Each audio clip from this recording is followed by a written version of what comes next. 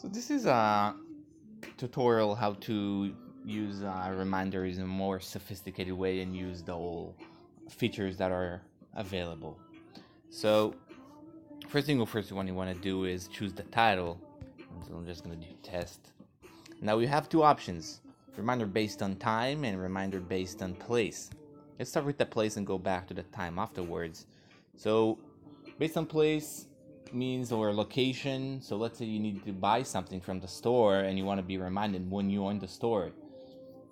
You can choose the location.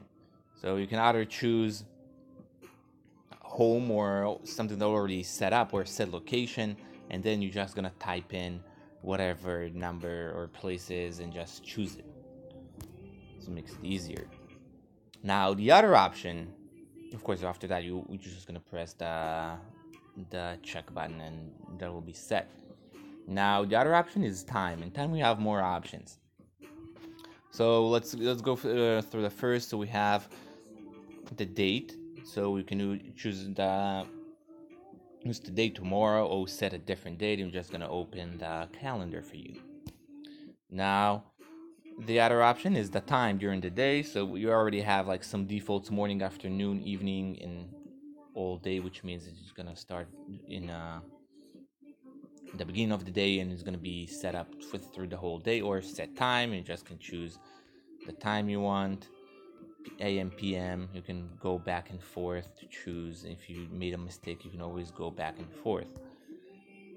Now, the important thing here is the repeat. And this is a really interesting option. There is a lot of options there, and as more you go into it, the more sophisticated your reminder can be, and more customizable, of course. So first of all, what you want to do is turn this option on right there, and now we have repeat. So when will that be repeated? So we have a daily. Let's start with the daily.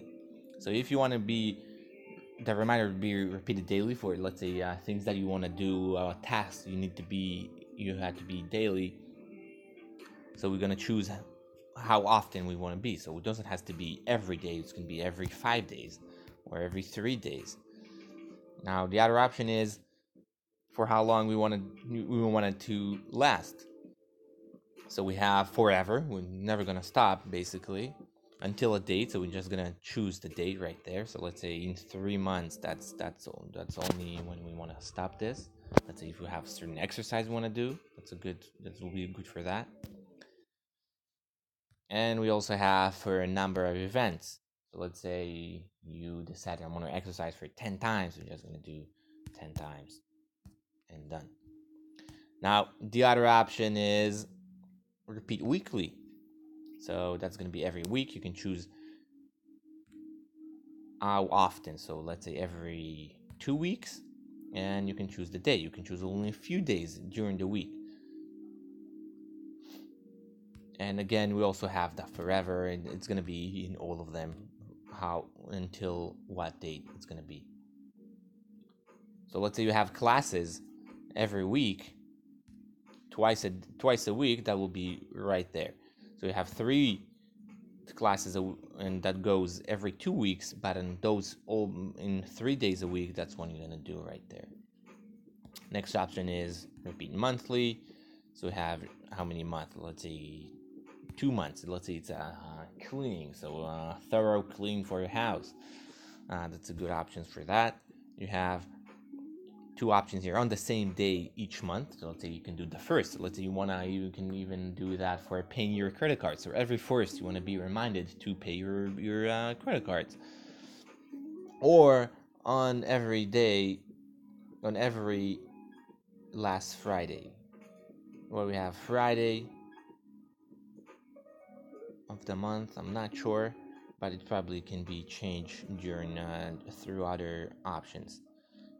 This is why, because we chose Friday. All right, we chose Friday with the date, but it's gonna be the date you chose. So you want to be repeated. You want the reminder to be repeated on the same day that you set up. So you can do every middle Thursday or every first Sunday. That's good. That's when you need to go to the date and set the date. You see, this is the last Friday. So let's say you want to do